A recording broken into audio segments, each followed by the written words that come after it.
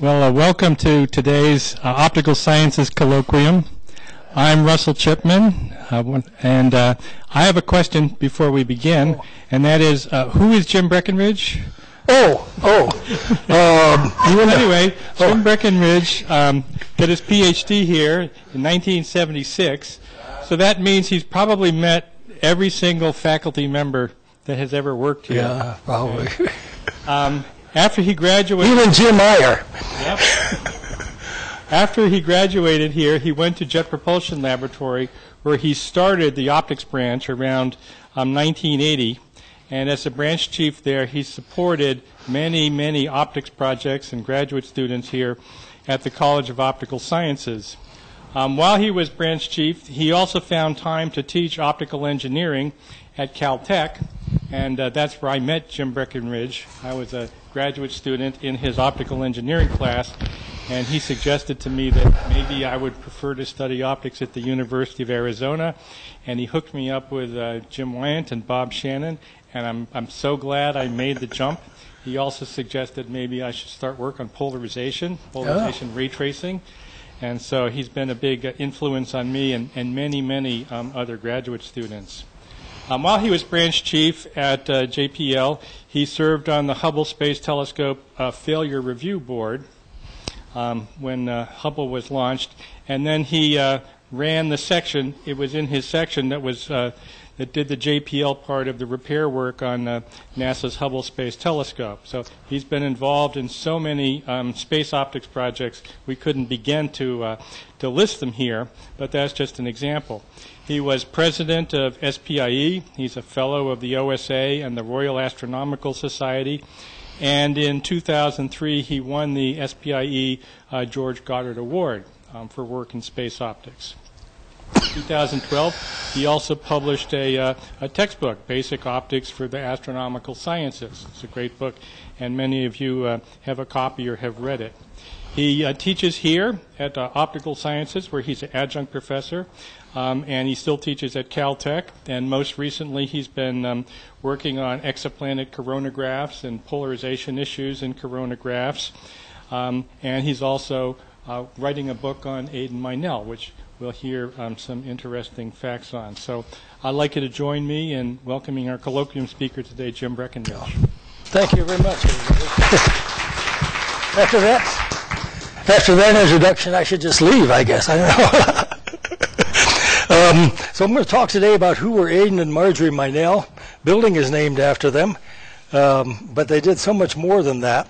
So the book I'm writing is about the professional lives of Aden and Marjorie, and what I'm doing is research in progress.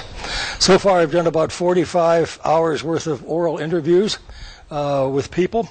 And I've done research in the archives at the U of A, across the street here, University of Chicago, and Caltech.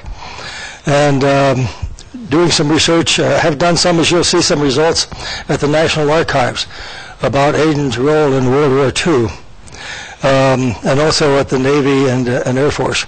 Publication date, I predict, will be around 2019.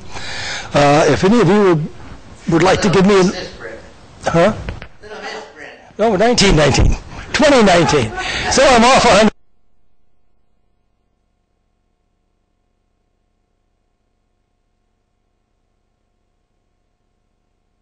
Something to the end, and then you realize, gee, I got to add this, I got to add that. Thank you. I need to fix that. Just send me an email at jbrecken@caltech.edu or an email at my address here. Very much interested in hearing your comments and. I tried to condense it into one chart. During World War II, at the age of 20, he was a rocket scientist, optician, and engineer, and an ensign in the United States Navy. Actually, by the time he was 22, he was the ensign. And pianist. In 1947, he had his PhD in astronomy from Berkeley. At the age of 30, he was deputy director of Yerkes Observatory. 33, he was founding director of Kitt Peak National Observatory. 1961, he was director of Steward Observatory, chair of the Astronomy Department. In 64, I was the founding director of the Optical Sciences Center. 1982, he came to join me at JPL. as the NASA JPL Distinguished Visiting Scientist. We'll talk about what he did there. After he retired at the age of 73, he did the design and engineering work on the Keck interferometer. This is the optical interferometer that combines the two 10-meter telescopes on Mauna Kea in Hawaii. His last paper that he wrote is in applied optics. It's on the subject of large area diffractive space optics, how you can unroll a membrane into space and create an astronomical telescope. This is him, this is he. On the right there, on the left you see John and Gertrude, his mother and father, and that's Aden standing next to them. I figure this must be sometime between 1930 and 1932. On the right, that's Aden's stepbrother on the far left with the chicken. Here, his parents, actually the lady sitting in the center, I don't know who she is. His parents are on the outside. And that's Aden in the middle there, probably 7 or 8 years old, with the airplane that he built. In 1938, when he was 16 to 19, he was in the 11th and 12th grades at Pasadena Junior College. He met Marjorie Pettit in the math club. His other girlfriend was his concert piano class. He really liked her. But she was admitted to Juilliard, and Aden was not. So they went their different ways, and Aden wound up marrying Marjorie. At the time, he had a job at the Mount Wilson optical shop. In 38, 39, 40, getting optical instruments from Germany was very hard, and the American optical industry was not able to provide the Army, the troops in the United States, with things like binoculars, telescopes, rangefinders. So these were being manufactured at the Mount Wilson Observatory optical shop. He learned design and fabrication from Roger Hayward, learned a little more about him. And at the time, he made a Schmidt, making Schmidt cameras. He entered Caltech as a sophomore in physics and aerospace engineering. So the Mount Wilson Optics Facility, image is shown here during the war. Roger Hayward discusses the war effort in optics. He invented the Schmidt-Cassegrain telescope.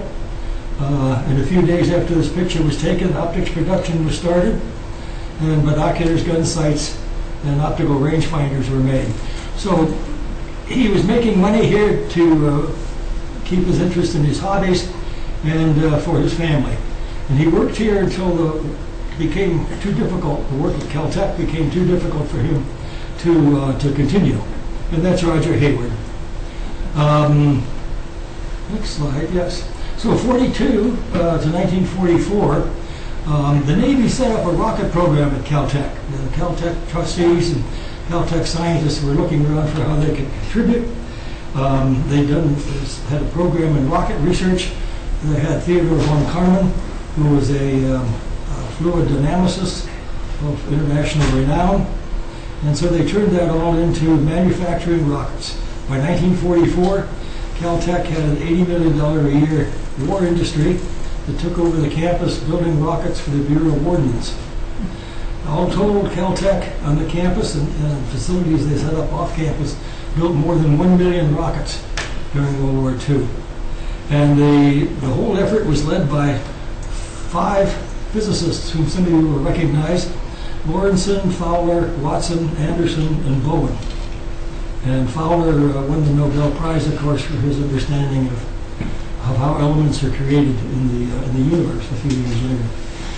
The technology was transferred from academia to military and industry through students like Aden. Now, by 1944, the rocket factory was running fine. Development was over. Aden was needed elsewhere. He enlisted in the United States Navy, and that's his picture from his enlistment package. He was enlisted as a seaman 3rd class. He was discharged from that position February 15th, but the month before, he'd been appointed an ensign. So he'd gone from seaman 3rd class to ensign in about 3 months. He was ordered to crew the Indianapolis as an ordnance officer to deliver special parts for Little Boy. If you know what Little Boy is, that was the atomic bomb that was delivered on Hiroshima. So he was in training for that.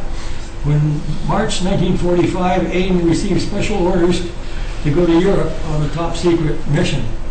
So he left his friends and buddies at the training for the Indianapolis, and if you know what your history is, the Indianapolis was returning from delivering the parts to Hiroshima when it was torpedoed, and only about 20% or 10% of the crew survived. Actually survived the sinking of the Indianapolis. So there's a picture of the ship. This is something interesting I thought I'd bring out. So what you see here are his handwriting and entries in his application for officer. And he lists himself as an optician, as a physicist, and gives his experience and background there. So whenever you fill out a federal document, somebody keeps it. Don't forget that. I'll pause a little bit. Some of you look like you're trying to read it. I don't know whether you can see it from there or not. Interesting document. Moving on, April, he was in Paris. This is him in his uniform, standing on the rooftop in Paris. Aden's orders were to become part of a 7-man CAFT team to investigate, document, and capture German rocket hardware and rocket scientists and engineers. By coincidence, he and Gerard Kuiper were staying in the same hotel in Paris, and they struck up a close friendship. Gerard Kuiper was there as a member of the ALSOS team, ALSOS. Just a little side note here, the ALSOS team was chartered by the federal government academics to go in and identify which university professors were sympathizers to the Nazi program and which were not, and which ones were of value to be brought to the West. Essentially, the United States, in this effort to bring Europe's technology out, German technology out, they figured it was 4 or 5 years worth of technology advantage to the United States to take advantage of these people. We didn't actually take advantage of them. We offered them some freedom, and they elected. They could have gone to Russia. Actually, the scientists had about 2 weeks to decide whether they wanted to be Russian or U.S., and I guess about a third of them went to Russia and 2/3 went to the U.S. But now, what was Aden's mission? What was his real mission? So he was assigned to General Patton's Third Army to gather intelligence on German rockets and optics technology. He joined Patton there in Paris and proceeded with him all the way through the front lines as the front lines moved back into Germany. And his job was to investigate what was going on in Nordhausen. Nordhausen was where the V-2 rockets were being built by slave labor camps at Dora, D-O-R-A, Wittenberg. And he did that. He was assigned to visit the, these are interesting. I didn't know it was divided up this way. Somehow it's partitioned itself. So anyway, he was assigned to investigate and assess the technology. This is a V-1 rocket that went to bombard England. It was airborne launched, as you can see here on the back of the dive bomber. And this was a picture in October 1942 of a V-2 rocket, so it had been developed as early as the 3rd of October 1942. And when I read the history of this, Domberger, who was a general, said to von Braun, "Do you realize today the spaceship was born, and they're about to launch the man's first rocket into not into orbit." Here we see a picture of the engine for the rocket, and on the lower left you see the German slave labor working on parts of it. This is what the bombs did when they got to England. They decimated the entire city, and there was this great deal of urgency to stop it, and which is why General Patton disobeyed his original orders from Roosevelt, which were established at Yalta, and pushed over into Nordhausen, because Nordhausen, the V-2 rocket factory, had been decided at Yalta to belong to Russia and not to the East. So he disobeyed those orders and made a quick 10-day run Nordhausen. And then when his superiors asked him what he had done, he said, where am I? I don't know. So Aden had almost 2 weeks in Nordhausen to search out the things. This is the way people lived in London. This is the London subway. So during the bombing, they wouldn't get killed. This is a line of German V-2 rockets coming out of the factory, all ready to be distributed to launching sites that Aden uncovered. At the close of the Second World War, victory in Europe was May 1945. Victory in Japan was August of 45. So over 300 rail cars filled with V-2 engines, fuselage, propelled tanks, gyroscopes, associated equipment were brought to the rail yards of Las Cruces, New Mexico, placed on trucks and driven to White Sands proving grounds. Caltech shut down the factory. Needs time to go back to teaching students and doing academics. So they moved their Army rocket program to the Jet Propulsion Laboratory, and the Navy rocket research work was moved to China Lake at that time. The one interesting technical prize that Aden discovered at the time was that the German 2-stage rocket program to hit the U.S. was under development, and there's probably about 6 months away. So they were going to put a small rocket, put the V-2 on top of a larger rocket, and in 2 stages launch it to bomb the east coast of the United States. During his visit to Europe, to Germany, Aden visited Carl Zeiss. This is clearly a picture before the war. But he brought back some special optical filters that enabled Walter Baade to discover 2 types of Cepheid variable stars. Using this discovery, Baade calculated the size of the universe and essentially doubled it. This is a picture of the destruction of the downtown Germany, downtown Berlin. Somehow, this is interesting. This is messing up my slides. That's all right. So here's a picture of Walter Baade. So Aden now is mustered out. He wanted a PhD degree, but he'd only completed his sophomore year. What to do? Went to the Caltech faculty. He had said he had only 3 years of the GI Bill. Caltech said, no, we can't accommodate you. Because of his influence and friendship with Kuiper, Chicago said, yes, come, please come, we'll work with you. At Berkeley, because of his future father-in-law's influence, or his father-in-law's influence by this time, they said yes. So he went to UC Berkeley. He entered in May 1946, finished his Bachelor of Arts June 19th of 47, and his PhD astronomy was awarded September the 10th of 1949. And he did this all by reading textbooks and papers and taking exams made specially for him by the faculty. For his dissertation, he built the first Schmidt spectrograph and used it with the newly declassified photographic plates to discover OH emission in the Earth's atmosphere. He was appointed Lick Fellow at UC Berkeley in 1948, and in 49 accepted an appointment at Yerkes Observatory, University of Chicago.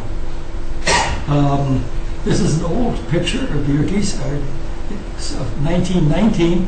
I put it in here to show Marjorie Meinel's parents. So she's there on the left, and Edison Pettit. They both had earned their PhDs in astronomy from the University of Chicago.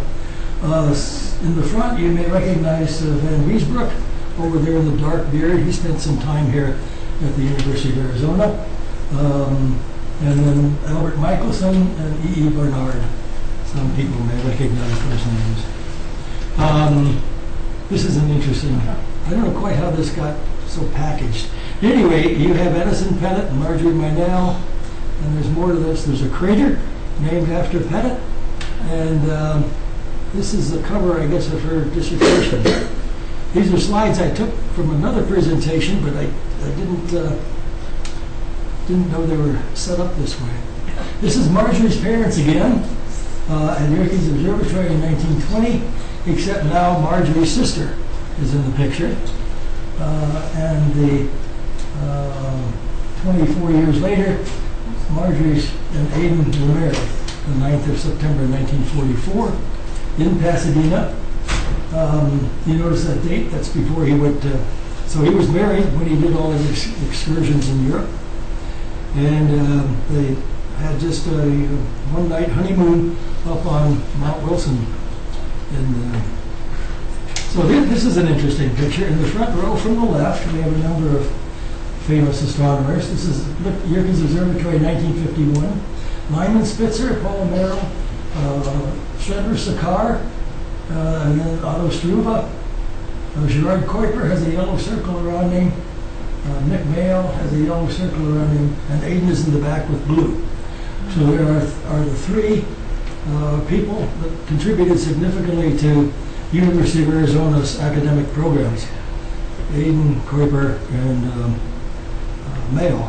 Mayo through being the director of Kitt Peak National Observatory. At Yerkes, Aden discovered that the source of excitation that was providing aurora glow was protons streaming from the sun. And this is a little spectrum of the N2 emission at 100 electron volts energy level, the spectrum from 915 to 930. This is an emission spectrum.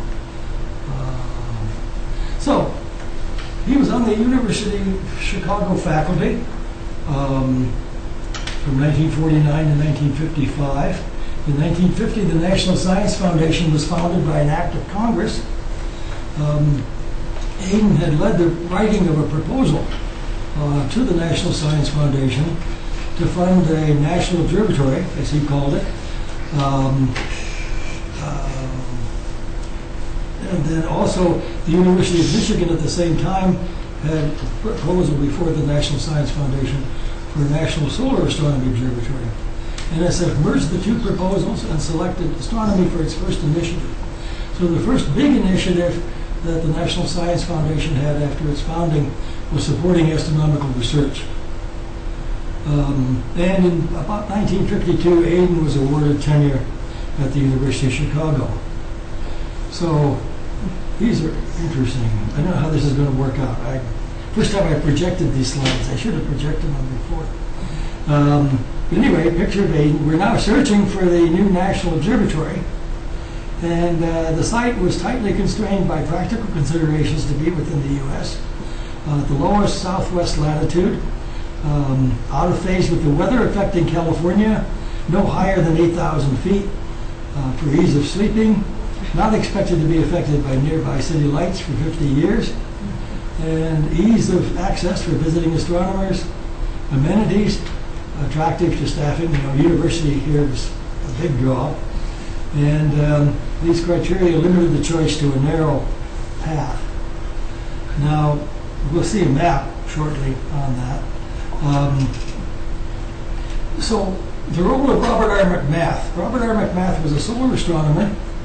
He was a very influential in the congressional delegation, both senatorial and House, from Michigan, and well-connected industrialist. He made his money by buying up the tooling from the major manufacturers and remanufacturing parts for cars. So he's somehow had a monopoly on that. He's also, there's an interesting political, I don't know whether it's time to get to it. I'll get to it later. So somebody asked me a question about it. NSF appointed Aden Meinel to be secretary of the board. And in 1955, Aden led a site survey. Helmut Abt, who told me he was not going to be here. He's 92 or 93 over at Kitt Peak. He hired the pilot to fly around to find candidate mountaintops for the observatory. Now, the National Observatory philosophy was not a private observatory like Caltech. All astronomers could apply. Telescope time awarded solely on scientific merit.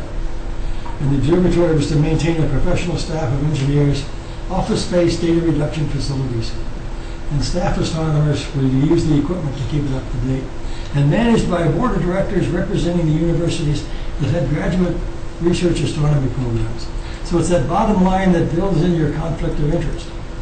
Because each one of those professors on the board thought all that NSF money should come to their institution and not to the operation down the street here. So in retrospect, after 40 years or 50 years, the management setup was a bit flawed. And, well, as a result, the United States has been hard up keeping up with the European astronomy hardware facilities. So these are the sites that were selected. A site near Kingman, Summit Peak near Williams, a peak southwest of Winslow, and Kitt Peak, which is down right dead center in the Gadsden Purchase, which put it at the most southern latitude. But there were problems. Access to the mountain was blocked. The Indian name for the mountain was Home of the Clouds. That didn't sound good. Potential embarrassment. But permission was finally granted, and their first ascent to Kitt Peak was on horseback. And here's Aden getting on his horse, going up the mountain. And here we have a picture of Aden and Marjorie calibrating photometers for their site survey. He did most of this work in the backyard of their house here in town. In February 1959, he starts consulting, he's at Kitt Peak director, he starts consulting at PerkinElmer in defense optics area. In October, he writes a paper, Astronomical Observations from Space Vehicles, rather long, it's 11 pages, and but he's continuing with his scientific research. He puts out a paper, Spectral Classifications for Ratio Spectra. Aden recruited a colleague from Yerkes, Gerard Kuiper, to bring his planetary studies group to the U of A, leading to the establishment of the Lunar and Planetary Laboratory. In March, Aura board requests that Aden resigns as director, but he was tenured and remained as an employee of Aura. And he actually was asked to leave the day before the dedication of the observatory. So if there are questions on that, I can ask you later. You can ask me later. A second paper he wrote for the Memoirs of the Royal Society of Liège on design considerations for large aperture orbital telescopes came out in 1960. So he was thinking all the time of large space telescopes.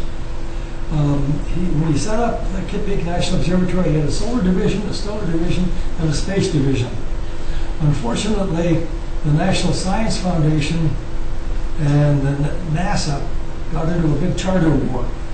And it turns out that the National Science Foundation cannot do space science research that has to be paid for by NASA.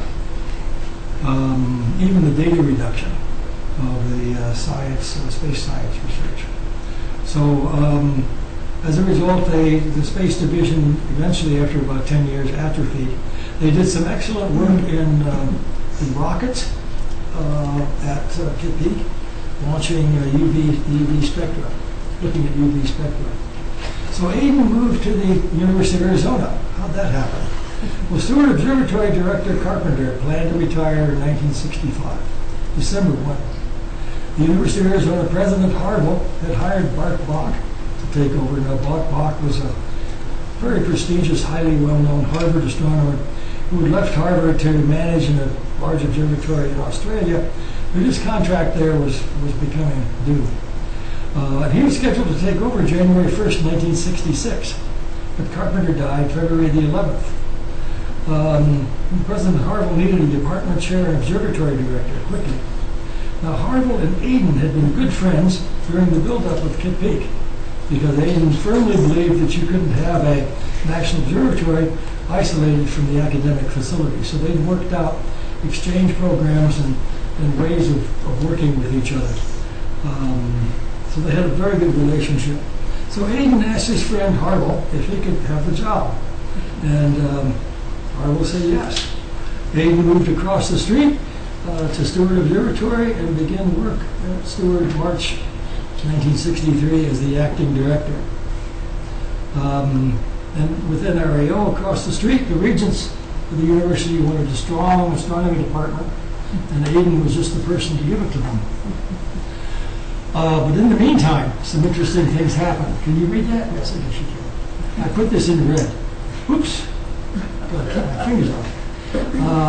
So October 1962, we have the Cuban Missile Crisis. There's a Russian intermediate-range ballistic missile close to Florida. The U2 camera system that Aden had consulted on had recorded images over Cuba. Aden consulted with both the Air Force and PerkinElmer on the design of the cameras for the U2, the A4, and the SR-71. Meinel was on a family vacation in October, miles from the nearest paved road. Well, the Air Force sent a helicopter for him, and the Air Force flew him to Washington, D.C. Aden consulted on the image and essentially said, no, those are not camera artifacts. And the Air Force then sent him home. And he came back from back to vacation then after a day in Washington looking at some interesting pictures. And here are some of the pictures, one of the pictures that he looked at that's identified as having missile sites.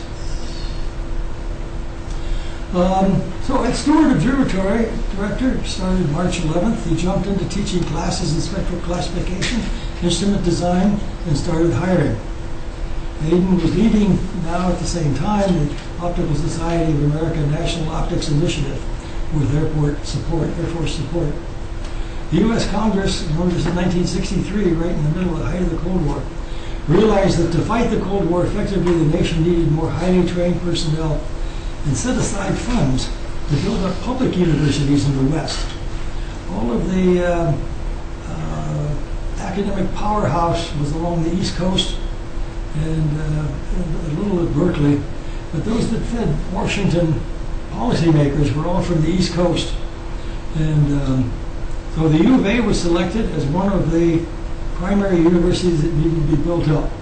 Now, one of the things I need to investigate is what was the role of Senator Carl Hayden in this, because at the time, Carl Hayden was chairman of the Authorization Committee. And he may have had a role in setting this up. This was probably his last year. If you don't know who Carl Hayden was a senator from Arizona who had been in the territorial legislature before Arizona became a state. And he continued to serve until about 64 or 65, I forget, when he finally left Congress. So Harville and Aden put together a proposal called the Science Development Program Grant, was awarded to the university by the National Science Foundation. I haven't been able to figure out how much that was. It turns out records this old are kept by the University of Arizona, and records this old are kept by the National Science Foundation. But I think it must have been several $100,000 at the time. Now here's an interesting. In 1970, Aden proposed a high angular resolution astronomy with sparse aperture telescope. This is his paper, Applied Optics, Volume 9, page 2501. I'm jumping ahead. So he called it the multiple mirror telescope, and Aden was once again engaged in another site survey to find the place to put the multiple mirror telescope, and it wound up down there at the Whipple Observatory. And the six-shooter then became real. He called it that in his paper. You can see they're holding models of the telescope, and in the upper left is the telescope itself with its 6 mirrors. The 6 mirrors, by the way, came from a classified Air Force program. The mirrors were surplus, and Aden happened to be at the right time to say to the Air Force, don't break those up, please. We would like the mirrors if you can get them to us. And sure enough, the mirrors appeared at Davis Month in one day. So back to Aden. Aden knew he'd be without a job once Art Bach arrived on January 1st. So what to do? Well, he'd been on this OSA committee, and he was encouraged by President Harville to build a National Center of Excellence in Optical Engineering and Science and put it at the University of Arizona. Together they created a plan, And once again, Aden would be a founding director. And Aden used his Air Force and Optical Society of America connections to create the funding. So, near as I can tell, the Optical Sciences Center was given permission to award optics degrees in 1964. I've had a heck of a time finding when in 1964. I've been corresponding with the Secretary of the Board of Regents up in Phoenix. And they've been going through their old archives from 1964 and can find no record of any discussion of the Optical Sciences Center at the University of Arizona. So I need to do a little more research of that. It was, of course, formed out of Steward Observatory to provide optical science and technology education. That doesn't look like Aden. Oh, that's Aden. It is? It is, yes. He's got his evil eye on you. No, that's Aden. His hair was out of control all the time. Technical achievements in astronomy, scientific instruments, physics, biology, medicine. Using the tools of geometric ray trace, scalar, vector diffraction, radiometry, statistical optics, quantum theory, and image analysis, all of which cut across more disciplines than were ever tried before. He attracted support from industry and government quickly and gained a reputation for giving real solutions to real problems. Most of the faculty members, maybe I'll talk about this later, but most of the faculty members he hired had gotten their PhDs, worked a few years in industry, and then came back to teach. So it was those few years in industry that gave them a perspective on how to get things done to cost, schedule, and performance, which is important when you're doing contract work. 1962, at the recommendation of his Air Force sponsor, Aden started consulting at PerkinElmer. This is the story of Roland Shack.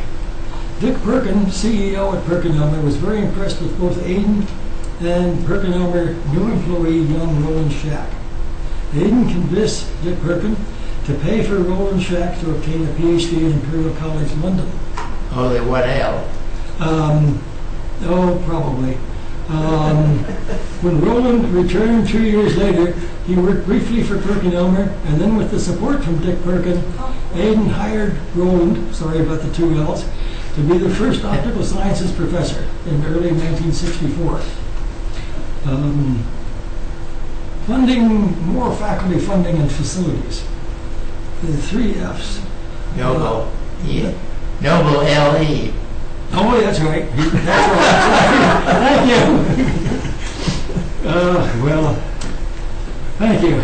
Send me a memo. No, I'll change it. Bob Noble of PE arrived and recruited Bill Wolf. I got Bill Wolf without the E. And Bob Shannon. The 1965 catalog listed astronomy, optics classes by Meinel, Noble, Shack, and Jacobs. Clarence Babcock joined the faculty. Jim Iyer, photo interpretation, joins the faculty. 1966, Bach moves to Tucson. And June 30th, Aden resigns astronomy and assumes directorship of the Optical Sciences Center. Phil Slater came July of 66. Stavridis came in 67. 68, Bartels was here. And 69 were Arvin Marate and Bill Wolf and Bob Shannon arrived. So I figured I'd just end that in that decade. Pardon? Roy Frieden. Oh, Roy Frieden. Somebody taking notes? Somebody help me remember these. Thank you very much. Yeah, just write that down for me. Thank you. So I told you this was a work in progress. It takes a lot of nerve to talk to the experts, all I do. Early faculty was funded by the Science Development Program Grant. It was awarded to the university by the National Science Foundation in 1964. Arvin and Meinel submitted proposal to the Air Force for what became the Optical Sciences Center. And many new young faculty came from industry. And they wrote successful proposals to fund themselves, the graduate students and equipment. And the Air Force proposal funded to support construction of the building and programs, hardware. Aden maintained a very active international travel schedule. He visited Hyderabad, India at least 5 times during this interval. They were building a 48-inch telescope. They had gotten funds, exchange funds on having something to do with food to India program to build an astronomical telescope, an observatory. I don't know how somebody decided they needed a telescope, but he was there for that. He and Marjorie are pictured here at a radio telescope, of course. And I just got a very nice, maybe 10-page, double-sided email letter describing what he did in Hyderabad for that 48-inch telescope, written by the retired director of the department. So it's just like pay dirt. In China, he worked with them on mirror technology and the Lemmost telescope development. And we have some pictures of him in China here soon. Now he got a commendation that he didn't talk about. And this is he being awarded the commendation on the left by the Secretary of the Air Force. And the person on the right is the Chief of Staff of the Air Force, General Lew Allen, who, when he retired from the Air Force, became director of JPL. And I've worked with him on a number of programs. And he told me, Jim, you know, I wouldn't have my career right now if it hadn't have been for Aden Meinel. Aden Meinel's consulting, his technical advice, put me where I am now in my career. And he retired as the Chief of Staff of the Air Force, and then became director of JPL. Super guy, super guy. There, this is what the medal says. I'll read it. Dr. Aden Meinel, while serving as scientific advisor to the Office of the Secretary of the Air Force on advanced space programs, distinguished himself by exceptionally meritorious service to the United States Air Force, July 1963 to June 1966. His initiative, untiring devotion, inventiveness, professional acumen, exercise of judgment, and resourcefulness in guiding the efforts of scientists and engineers have culminated in an important capability previously unobtainable. Motivated by patriotism, good citizenship, and a sense of public responsibility, Dr. Meinel has brought credit upon himself, rendered outstanding service to the United States Air Force, and made a significant contribution to the national security of the United States. Signed by Harold Brown, who was then Secretary of the Air Force. Now, this was 1966. Harold Brown went on to become president of Caltech, and then after that became Secretary of Defense under Carter. So it would have been interesting to have seen Aden Meinel's Rolodex to see who was in it, you know, who he could just reach for the phone and call up and ask favors of. But he never did. He would always ask for information, but I've never known him to ask for favors that weren't earned. Solar energy. Well, this was interesting. So in 1973, Aden Meinel stepped down and turned optical sciences over to Peter Franken. Now, he and Marjorie had written a book. I should mention now. So Marjorie and Aden are starting to publish papers together. Their family has grown. They're adults now. And Marjorie and Aden always complained to me that while he was a director of something, or a leader of something, Marjorie could never work for him because of nepotism rules. So she could never actively collaborate with him when he was at the Steward Observatory or building the Optical Sciences Center. Of course, she was busy taking care of their children. So now they're starting to publish papers and work together. They published a book, Power for the People, in 1971 on solar energy. In October 1973, the Organization of Arab Petroleum Exporting Countries proclaimed an oil embargo. If you remember, at least here in Tucson, even-numbered license plates get gasoline on even-numbered calendar days. So Arizona, Aden and Marjorie started looking to the Arizona sun. And together they wrote a book called Applied Solar Energy, an Introduction, which is a 400-page textbook describing detailed engineering principles, concentrating mostly on solar thermal although he does talk about solar photovoltaic. I should point out that this was absolutely the very first book on engineering, solar engineering for power, and was a textbook used in classrooms for about 10 years before it was superseded. Most people here, I think, don't know that. Here's their work. That's a reflector they had up on the roof of this building. No, that building. If you go up to the 8th floor and look out, you could just picture this sitting there on the roof. It's a solar concentrator heating up liquid that's moving through the pipes. Now, Aden Meinel's idea, he'd gone to the catalogs and he'd looked up heat capacity of various things, and he decided that liquid sodium was the best thing to use. Now, if any of you have had a chemistry background, you know that liquid sodium is a heck of a thing to handle. It takes ceramic pipes, and so everybody sort of laughed at him, you know. But you never use that's impossible to do. Well, if you take Interstate 8 today and you go out to San Diego, you find on your right about 2 miles of solar farms, all run with liquid sodium.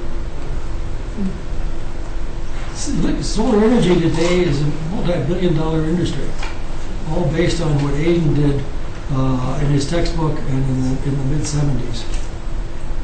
Now, this is a mystery to me. I come to you for help. Does anyone in this room know the context of this picture? It's a great picture of them, but what is it they're pointing at? And why? Can you help me, Steve? Do you know what that was? Nope. Don Lewis, talk to Don. Oh, okay, okay. That's a good idea. I'll talk to Don. He's on my schedule for next week.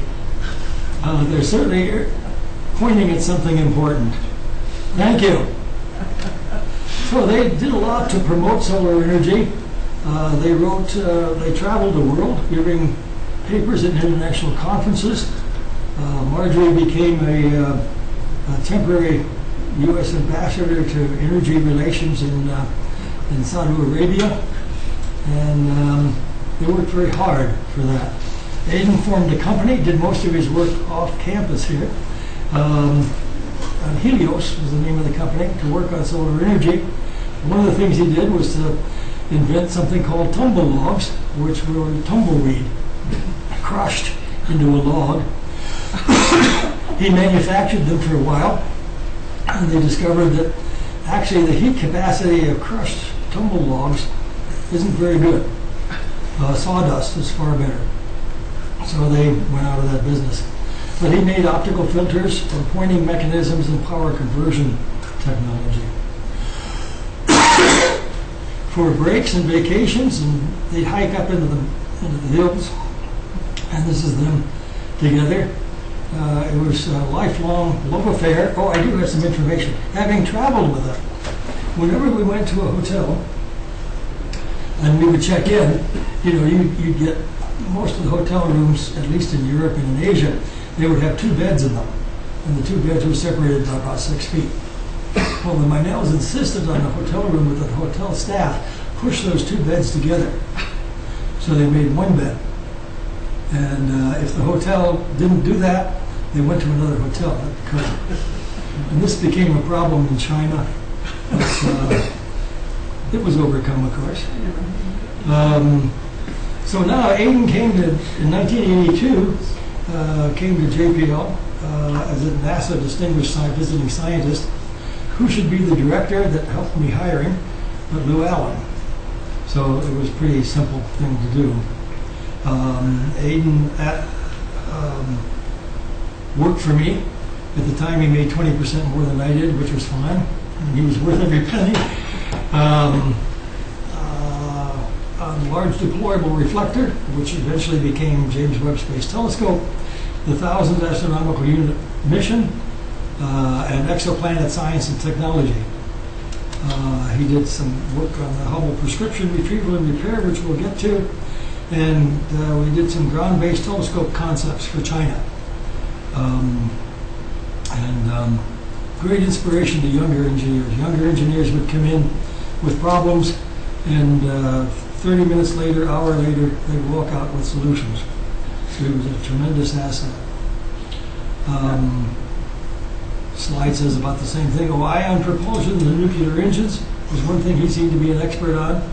I was surprised, but he could carry his weight with any of the nuclear people at JPL and the ion propulsion lab. As a matter of fact, he spent some time down with the ion engineers talking to them about anodes and cathodes and how they could improve their propulsion system. So we had the Hubble. What did he do for the Hubble? Well, Hubble was launched the 24th of April, 1990. In July 1991, the project announced an optical failure, and they set up two committees. The NASA Official Failure Review Board was headed by Dr. Lou Allen. By the way, Dr. Lou Allen got his PhD in nuclear physics from Indiana. At the same time, he was a general officer in the Air Force. So he used the title general while he was an officer, of course. After he retired, he became doctor. Anyway, the members of his review board were here, a number of them. It was me and Bob Shannon, Roger Angel, and Bob Parks. The NASA Scientific Advisory Committee was called HIORP, for Hubble Independent, and I don't remember what ORP stands for, headed by Duncan Moore, and members of that included Aden and Marjorie Meinel. So we had our bases covered. Whatever they did in the advisory committee, Aden would come tell me, and I would tell him what we did on the failure review board. This is the Wide Field Planetary Camera under construction at JPL. It's been was the workhorse until it was replaced a few years ago. This is the point spread function. Can you imagine that? Of the Hubble telescope. Now the Hubble telescope point spread function remains uncorrected. The correction is in the instruments. The telescope still delivers a blurred image. As a matter of fact, the caustic of the on-orbit Hubble Space Telescope is about 12 inches. That is, the distance between the marginal focus and the fractional focus is physically 12 inches because of the aberration. It's overcorrected. We managed 8 contracts to determine the on-orbit optical prescription. Didn't need that many, but we had volunteers coming out of the woodwork. We recorded a bunch of images through focus and across the field of view and provided these images to teams for different analysis. Each one used a different method. Here's the Meinel's output. They're down there at 6 and 7. So what we have is a table of the data source. Second column is the conic constant, value of the conic constant estimated on the mirror, and the other one is the wavefront error. And those are all the people that contributed to the effort, including Jim Feenup down there at the bottom, and some very fancy algorithms were used to reduce it. So this is a comparison of the measurements. Thought you'd be interested in this. So on the vertical axis, let's see if I can see that. On the vertical axis, we have the primary mirror conic constant, 10 to the minus 3. On the horizontal axis, you have the wavefront error. And these are, you get 18 different measurements of the two. And so the co-star was corrected here, and the wide field was corrected up there. At that point, we use that prescription for that. But all of these are within the diffraction limit. The thing that really kills you on the Hubble is the size of the exoplanetary patch is only about 200 pixels because of the wavefront aberrations in the telescope. So you can't apply much image processing out into a field of view without local references. So that's some more information on that. Let's see what next. There we go. Gee, I got even more. But there we are. So travel. Aden and Marjorie seem to be always in the air. This is us in China on the left. And we went there to explore glass, actually a glass manufacturing facility. So they asked us to give lectures. So, communication with China is very hard. And this is 1986. So what do?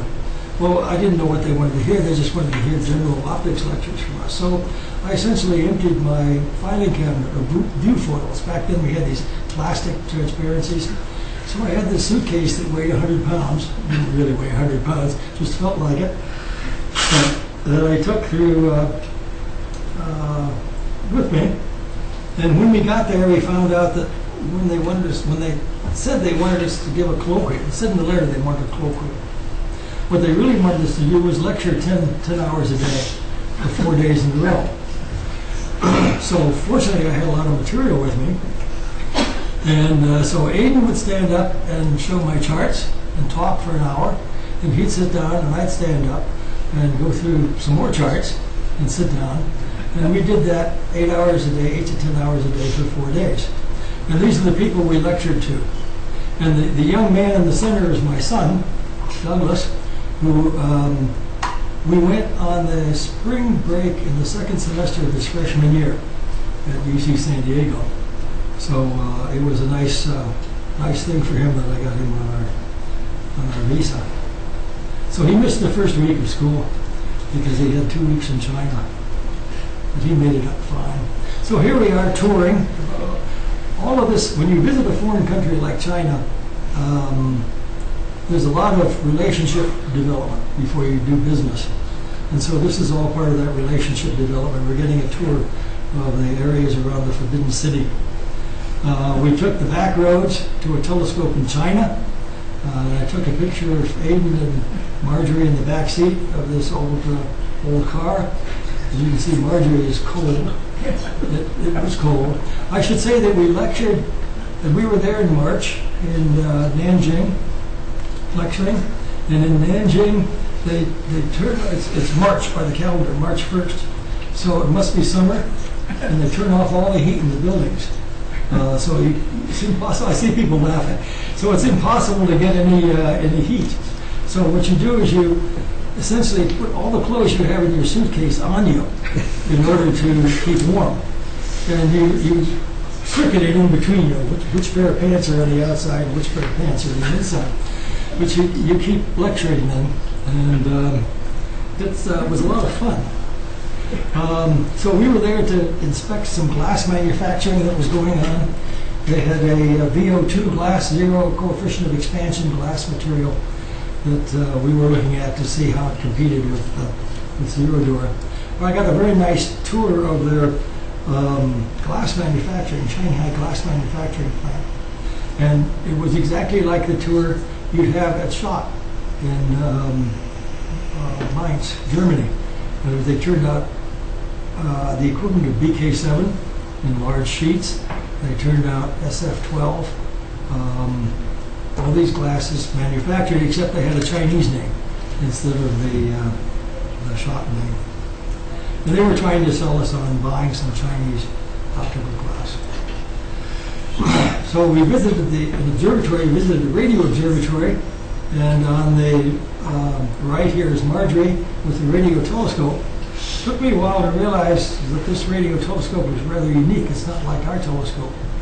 Because they didn't have high quality transducer sensors, they actually had large waveguides that ran down from the focus of the telescope into an auxiliary room for the signal. So if you look very carefully on the telescope, there's a box of waveguide like this that goes down the outside of the telescope, straight down the pier and over into a building. And on the right, you see some of the local residents. So what did he do in retirement? He did the design and engineering of the Keck interferometer, optomechanical layout that we use today to combine the wavefronts of the two 10-meter Keck telescopes in Hawaii. Awards that he won, the Optical Society of America Adolph Lowe Medal and the Frederick Ives Medal. I'm sure at the time, and maybe even today, he's the only person other than Edwin Land to have won both of these. Then he won the Helen Warner Prize of the Optical Society, an asteroid's named after him. They won the gold medal of the SPIE, Kings Lake Medal. They won the Kings Lake Medal twice. By the way, the Kings Lake Medal, as you may know, is given for the most clearly authored paper. That is something that the text is very well written, been very well edited, good text. So they won it twice. Won the SBA Goddard Award and the NASA Exceptional Scientific Achievement Medal. And in 1990, the American Astronomical Society George Van Biesbroek Award. So this is the end. I'm not that far over, I guess. And send questions and comments to me as you wish. Please do. And make an appointment with me while I'm in town or when I'm in town next, and I'll do an oral interview with you. And I thank you very much.